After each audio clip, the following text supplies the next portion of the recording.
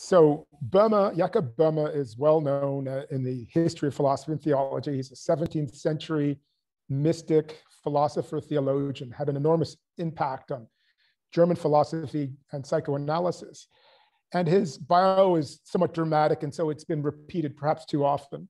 But he was a shoemaker, he was uneducated, and he reputedly had mystical experiences, which compelled him to generate voluminous masses of speculative theological writing. I don't think that Böhme should be considered a mystic, however. I think he should be called a theosopher.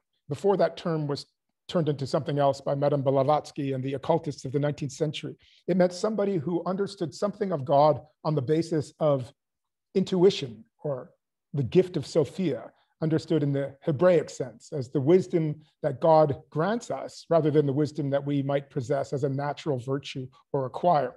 So Sophia grants Böhme an understanding of things divine, which he then endeavors tirelessly to explicate to others. So he has every intention of being understood.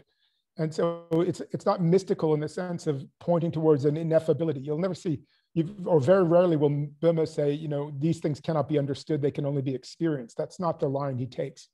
And then when we think about how 19th century German philosophy is preoccupied with making explicit and making exoteric what is still esoteric in Böhme, the point becomes even more important. He's a contemporary of Descartes. And I like to think of him as the other beginning of modernity because of his central importance to the tradition, but also because of the way he starts the modern project. And I'll say something about that in a moment. But first, I think the elephant in the room is really the theological critique against Böhme, a criticism that he actually suffered from in his own lifetime, as he was silenced by the Lutheran authorities for delving into matters that he had no business going into, and also for saying things about God which really were heterodox and violated the tradition. The main argument, which still stands, is that Böhme threatens the principle of divine aseity, the idea that God is perfect and infinite and needs nothing. He's complete in himself. Therefore, he doesn't become in time. He doesn't desire things the way we do. He doesn't set goals for himself and struggle to achieve them.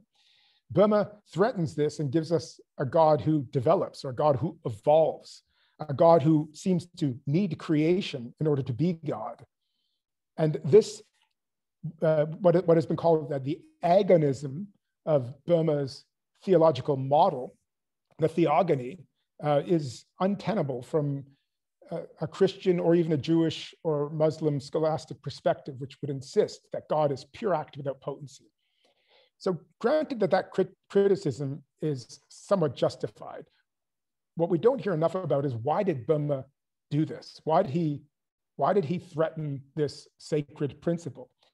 Of course, he didn't have a scholastic education, so he hasn't worked through the metaphysics of act and potency. And in some respects, this is a kind of advantage he has. He's a little bit like an outsider artist. You know, he's all the more original for being isolated from the central currents of his time. So he's not at all concerned with preserving the pure actuality of God, because it's not really a principle that he finds in the Luther Bible. And that's his primary source.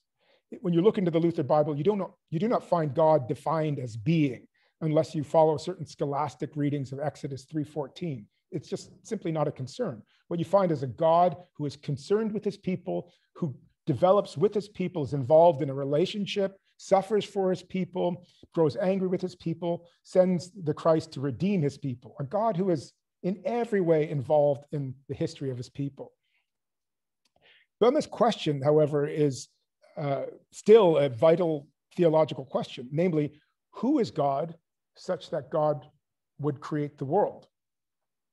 The world which Böhme believed to be neither wholly good, as the Neoplatonists might have it, nor wholly evil, as a Gnostic would have it, but a mixture of good and evil, a world that becomes in time, a world that is in large part material. Who could God be such that he would create the world? And here I think Böhme, in his somewhat striking originality, has hit upon a real sore point in the history of scholastic Aristotelian theology. This is what Schelling picks up on. That from a certain traditional perspective, the pure act, the infinite perfection, God conceived as infinite perfection, needing nothing, eternally present and real, has no relationship to that which he creates.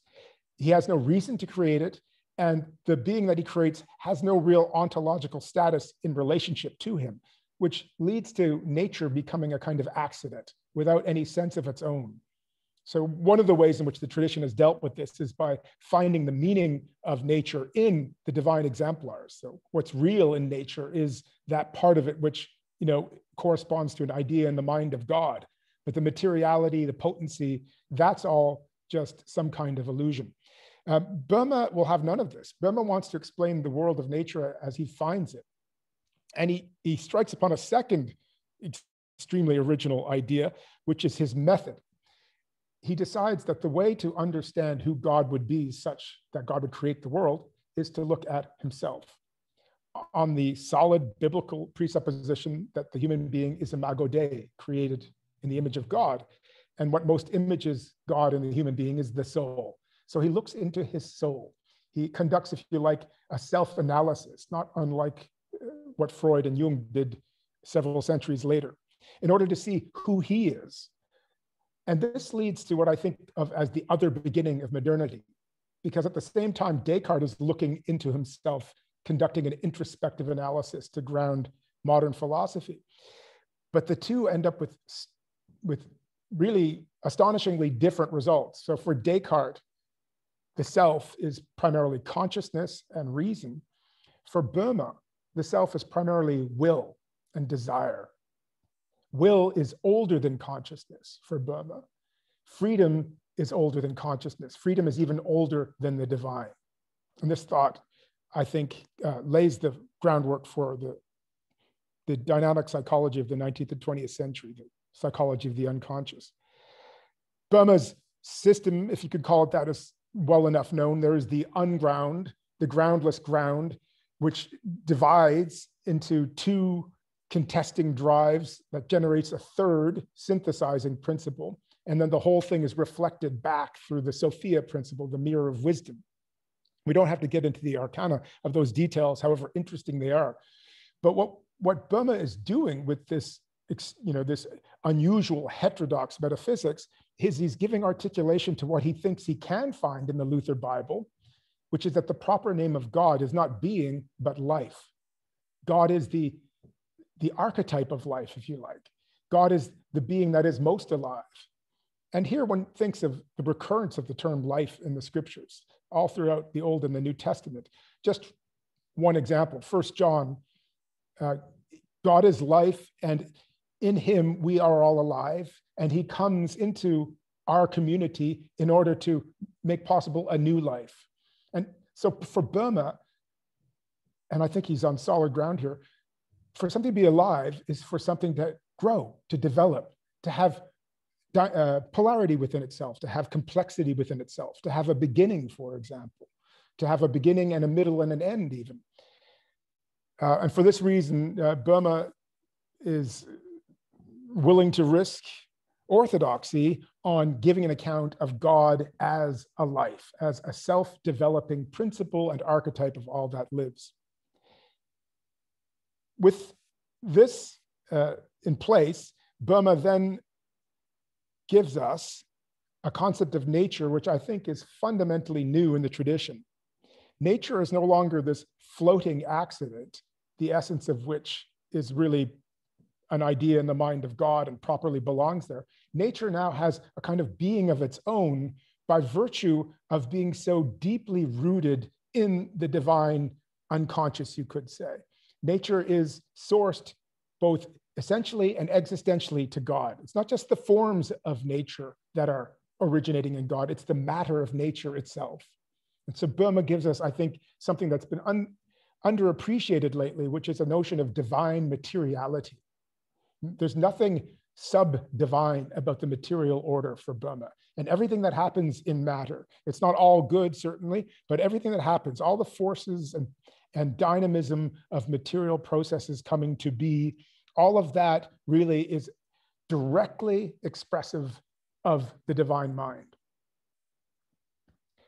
So I thought to read a passage from the text of Böhme's that I find most comprehensible, Böhme has been described as the most difficult read in the history of philosophy and theology. It's not untrue.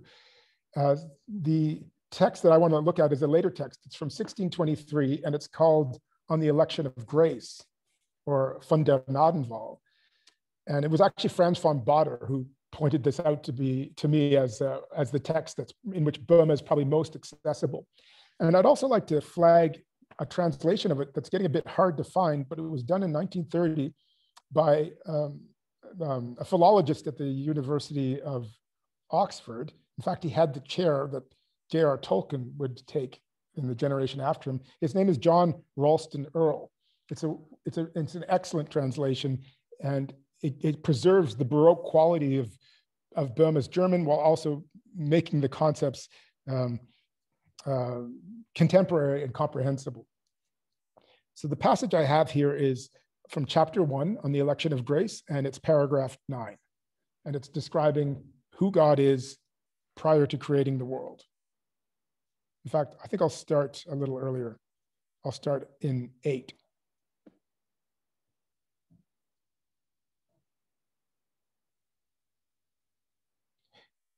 God is to be considered as to what he is apart from nature and creature in himself, in a self-comprehensible chaos, independent of ground, time, and place. In this chaos, the eternal nothing comprehends itself in an eye or eternal power of seeing, for the beholding, feeling, and finding of itself. In such case, it cannot be said that God has two wills, one to evil and the other to good. For in the unnatural, uncreaturely deity, there's nothing more than a single will, which is also called the one God. And he wills in himself nothing more than just to seize and find himself, to go out from himself, and with the outgoing, bring himself into an intuition, by which is understood the triad of the deity, together with the mirror of his wisdom, or the eye of his seeing. Therein are understood all powers, colors, wonders, and beings in the eternal one wisdom, in equal weight and measure, without properties, as a single ground of the being of all beings. And a longing that is found in himself, or a desire for somewhat, a longing for manifestation. Just one brief word on this. So before God is God, there is a longing of the Ungrund, or that which is prior to God, for God. So God's being, not unlike our own being, is rooted in a desire for being. You could say that God is the first existential subject in the Heideggerian sense. You know, his existence is to be. It stands before him as a task. The other point, which is somewhat buried in the passage there, is the reference to Sophia. He doesn't name her there, but when he speaks of the mirror of his wisdom, he's speaking about the divine feminine. And because this is such an important topic for subsequent thinking, and because sociology is having a bit of a moment, it's worth flagging it here. So this unconscious principle of divinity longs for itself, and its longing is not responding to something, but generating something. What it generates is an image of a possible God. And that image is reflected back to it in the figure of Sophia, which Böhme picks up from Proverbs 8. So the eternal partner of God, who is with God in the beginning and through whom God creates all that he creates. Sophia holds the wisdom up to God's mind. So she has, in that gendered sense, gender binary sense, she's passive. She's not a fourth person of the Trinity. She reflects the whole God back to God's self.